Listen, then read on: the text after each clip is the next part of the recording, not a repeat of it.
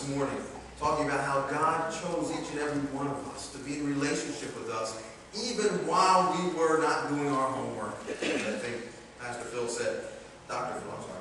Dr. Phil said, even when we mess with our sisters and our brothers, even when we lie to our parents. Kids don't lie to their parents. So what kid do you know? Oh, my daughter's right there, man.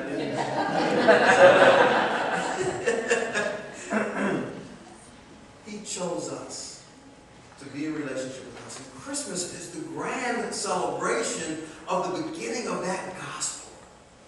God sending His Son, Himself, into our reality, our world, in flesh and blood.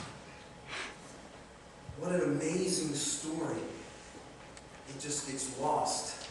It gets lost in the hubbub and commercialism of Christmas. Christmas needs to play a supporting role to the story of the gospel message.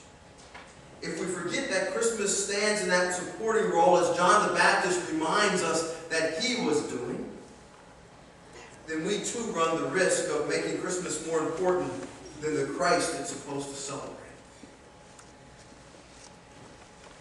Just like John was one who was calling people to prepare themselves for a relationship with the Lord, to make the path straight and easy, Christmas can be a tool for us that we might share this gospel message with our family and friends and co-workers and neighbors who perhaps don't have a relationship with God through Christ, the Christ of Christmas. Christmas can be a support for us, a way to strike up a conversation when we're at these parties. We can begin to talk about what Christmas really means to us as we declare our faith in witness to the love of God in our lives. Not in a way that browbeats, but in a way that invites. Speaking of inviting, what better use of Christmas is there but to invite people out to church to celebrate, even if it's that once a year. I don't beat people up for coming out only once a year. I know of pastors who have told jokes about people who only come out on Christmas and Easter in their Christmas Eve sermon. Not a bright man. Not a good idea. But anyway, I don't do that. They would be welcome. It would be a place where they can hear the gospel message of Jesus Christ at Christmas, when we should be talking about these things. Christmas can support our efforts to bring the gospel message to a world that needs to hear about the love of God. Who knows a man named, or at least heard of a man named G. Campbell Morgan? One hand. Margaret, thank you. Two hands. Okay, Chris, thank you. Yeah, he was a very, very popular preacher in his day. And he probably is unfamiliar to most of us. Obviously, he's unfamiliar to most of us. That's why two hands went up. But it says it right here. He may be unfamiliar to you. Anyway, he's from another generation. He was born in England in 1863, and he felt an early call to ministry. As a boy, he would set his sister's dolls up and practice preaching to them. Strange job. No. An early call to ministry. He was ordained in 1889 and had an active ministry in Great Britain and America until his death in 1945. Well, that's getting further away. It's going to say not too terribly long ago, but I guess it was. More than 50 years of preaching the gospel message. 4 of his sons became preachers, became pastors and preachers.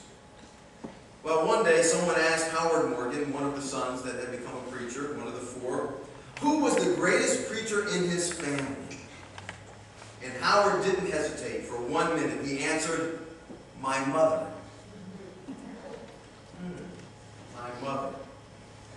Some of the best witnessing for Jesus Christ and the gospel message is done by people who will never stand in a pulpit and preach.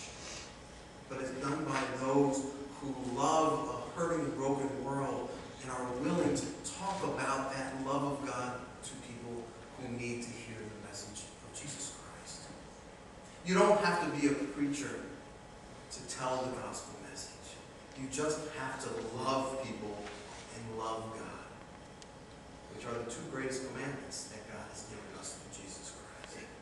John the Baptist played a supporting role. He was not the light, but he was a witness to testify to the light. so that all might believe through him. As Christmas comes once again this year, may it not take away all of your time, so that you can spend time talking about the gospel message with those you love. May it not take away all of your money, so that you can spend some money on broken, hurting people who are dying in a world that is so desperate. May it instead, Christmas, play a supporting role in helping you see the light, in helping you to testify to that light, so that all might believe through your testimony.